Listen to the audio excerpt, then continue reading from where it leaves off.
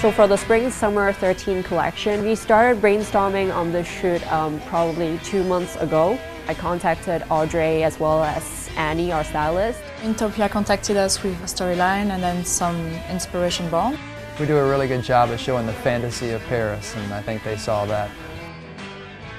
With their ideas and our expertise of Paris, we put a story together.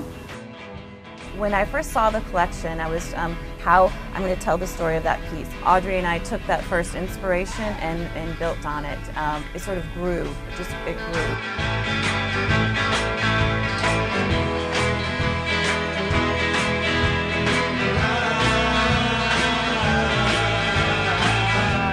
We wanted to give a little bit more depth to it. A nice way of showing that depth is to bring in a little bit of history, and we did that with the vintage pieces. There's actually just hints of 50s in the shoot through makeup and hair, but then it goes along with the theme of our collection, as well as the current trend of having like vintage coming back to fashion.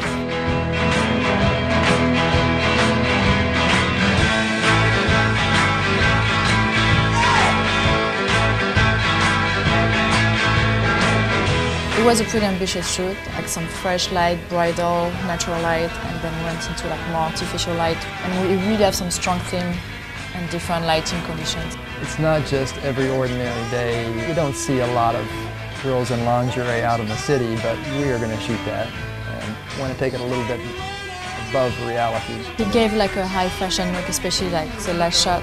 And then I think Annie has just made it a lot more theatrical for us.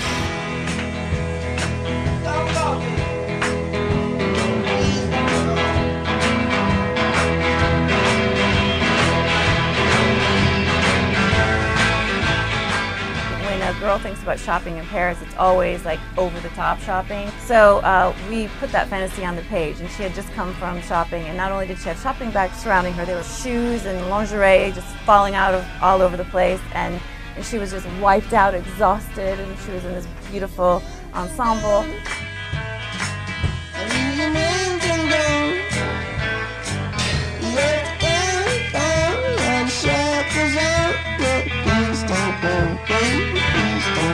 Every shot, everything we planned, went off like clockwork.